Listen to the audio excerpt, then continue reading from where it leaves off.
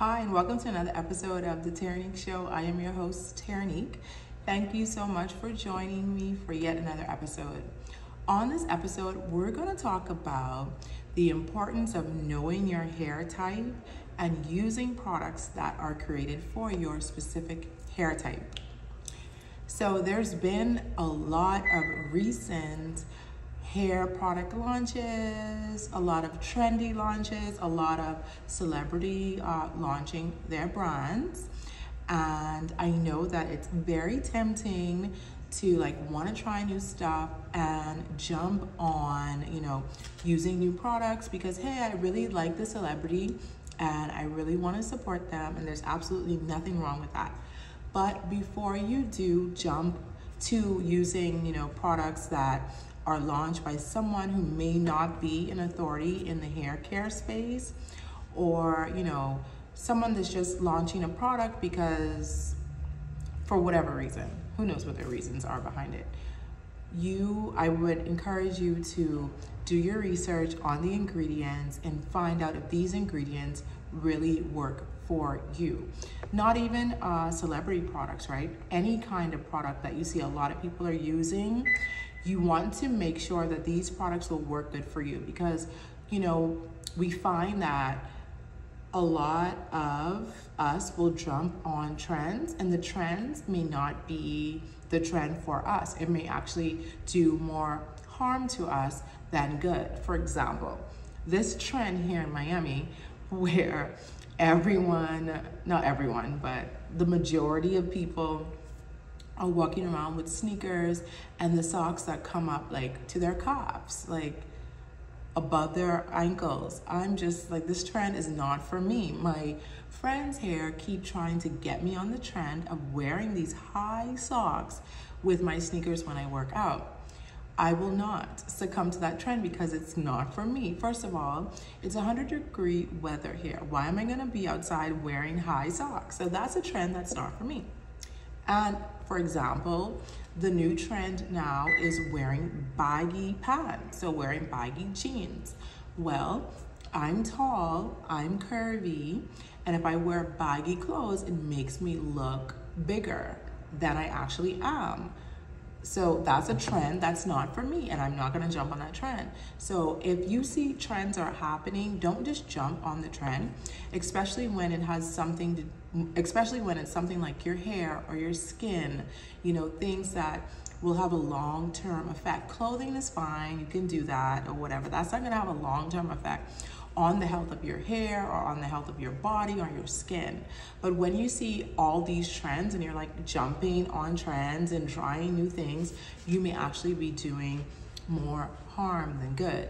So the foundation of basically knowing your hair type. So what is your hair type? Is your hair, if you have curly hair, is it a type 3, a type 4, a type 4A, a type 4B? How are your strands? Are your strands fine? Are they medium? Are they coarse? What is the density of your hair? Does your hair look really full and thick? Or is your hair look thin and sparse? So if you have, for example, fine hair strands, this type of hair, it is easily weighed down, and I would advise you to stay away from trends, because this hair is easily broken, easily damaged. And if you're using products that are not created for you, or those tried and true products, then what happens is your fine strands can easily break, and you don't want that. You're gonna be walking around with a head of damaged hair. You're gonna essentially have to cut the hair off to make it even if you have too many damaged pieces. So when you have fine hair, err on the side of caution when it comes to new products, trying new products and new trends. Now, the only caveat to that, I would say, for example, if you're using products that are made from natural ingredients, right? So natural ingredients would be ingredients that you can easily recognize. If it has avocado oil in it, or shea butter, and it has, or when you look at the ingredient statement, the majority of the ingredients are natural ingredients and ingredients that you can recognize, then yes, those that product may do less damage to your hair because it's made from natural ingredients. But when you get into some of these products that are not designed for you, for example, there's a brand that is designed for people with straight hair and of a different race than, you know, than the black race or multicultural. A lot of women are saying, oh, I love this product. I love how it works on my hair. So someone, you know, they asked me about it. They're like, oh, have you heard about this product? I was like, okay, let me do my research on it. I went and I did my research, and one of the main ingredients in all of their products is isopropyl alcohol. And if you're not familiar with isopropyl alcohol, it's the rubbing alcohol. So when you get a cut or when you get a bruise, you take the rubbing alcohol and you put it on your cut. The same thing with hand sanitizer. This alcohol is also in hand sanitizer to kill the germs. So the brand then states that, you know, they have a proprietary blend with isopropyl alcohol and it is not going to damage your hair. Well, you know, you use that product for a while, and if you have fine hair, I mean, you know, I don't know what to say. Just stay away from that. Just stay away from products with isopropyl alcohol in it if you have fine hair. And if you have high porosity hair, it's not a good, it's not good, right? So the brand says that this proprietary blend includes isopropyl alcohol and it doesn't damage the hair. Okay, all right. If you want to believe that, then go ahead and believe it. How about you continue using the product and then see how that works on your hair? So the thing with ingredients like that is if you keep using it, continually using it, you will notice that the condition of your hair will continually deteriorate. Why? That is because you're using a chemical that is drying on the hair. And if you are not doing your regular moisturizing treatments, if you have high porosity hair, if you tend to have more dry hair and you're not using your moisturizing treatments, and I think this product also is a leave-in, so you don't even rinse it out. That product is essentially stripping away at your hair shaft. And then you will notice, you know, months and months and months, or even a year later, oh, the condition of my hair is not the same.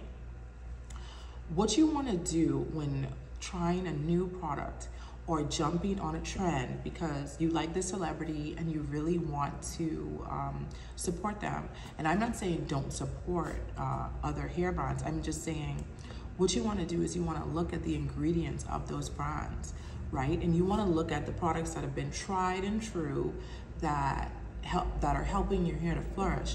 You want to look at those ingredients and see if this new brand has similar ingredients. So for example, if you use our Thirsty Curls leave-in conditioner and it's made from hibiscus, aloe vera, and honey, and you find that this works really good for your hair, then what that essentially means is that those ingredients most likely work really well for your hair. So if you find another brand that has, you know, those same ingredients and you try their product and it works really good for your hair, it's because your hair likes honey, your hair likes hibiscus. Now, when you start to venture off into using brands that, you know, are using chemicals, like a lot of chemicals, and you're like, oh, my curls look so good, I use this brand, and you're not paying attention to what's in the product, what'll happen is your hair will look good, but it will look good for a limited amount of time. So you'll notice it's June right now when I'm doing this video. In December, oh, my curls aren't, you know, curling like it used to. That's one of the reasons when you start to switch products, when you start to switch product lines and not pay attention to the ingredient list, then your hair starts to deteriorate slowly and slowly. It doesn't happen all in one instance. And I'm not saying this to scare you. I'm just saying just to be cautious what you put on your hair, right? You're not wearing a wig or you're not wearing human hair or whatnot. When I say human hair, I mean extensions, where you can experiment. If you are putting, you know, trendy products on your natural hair, then you are susceptible to the condition of your hair deteriorating. There are instances where the condition of your hair will be enhanced. For example, if you're using products made from natural ingredients. But when it comes to my hair, when it comes to my body, I want to err on the side of caution. I don't want to go into the store and buy a banana and the banana not be the only ingredient in the banana, right? If there's other ingredients, I want it to be more natural ingredients, more healthy ingredients. I don't want it to be a proprietary blend of ingredients that are known to be damaging to the hair, to the skin, to the scalp, right? So know your hair type, number one. Is it, type 3B, type 3C, 4A, 4B? Do you have low porosity, high porosity, medium porosity hair? How are your strands? So you want to figure out those, well, 4 things: the density of your hair, how are your strands, and you want to figure out your hair type, and then if you have high or low porosity hair. So you want to figure that out. After you have figured that out, then you want to research the products that worked best for your hair type, right? And after you've found that out, you can look at those products and then look at the ingredients on those products. And if you want to venture out and use a new trending product, then look to see if it has similar ingredients. You can try stuff out, but I'm saying even if you want to try something, look at the ingredients. Make sure that the ingredients are mostly natural and make sure they're not harmful ingredients. For example, with the alcohols, there are moisturizing alcohols. So get yourself, educated on the difference between moisturizing and drying alcohols. I've done a video on it. I think we even have a blog post about moisturizing and drying alcohols on curlybell.com. So you want to kind of educate yourself before you start to invest the money, because even though the new products are coming out, they are also very pricey. You don't want to waste your money and waste your time and then damage your hair because you jumped on the bandwagon or the hype of these new products that are coming out and didn't do the research to see if those products work well for you. So just know your hair type, know which ingredients work best for you, and you will continue to have a healthy hair journey. I hope that this was helpful to you. Have a great day.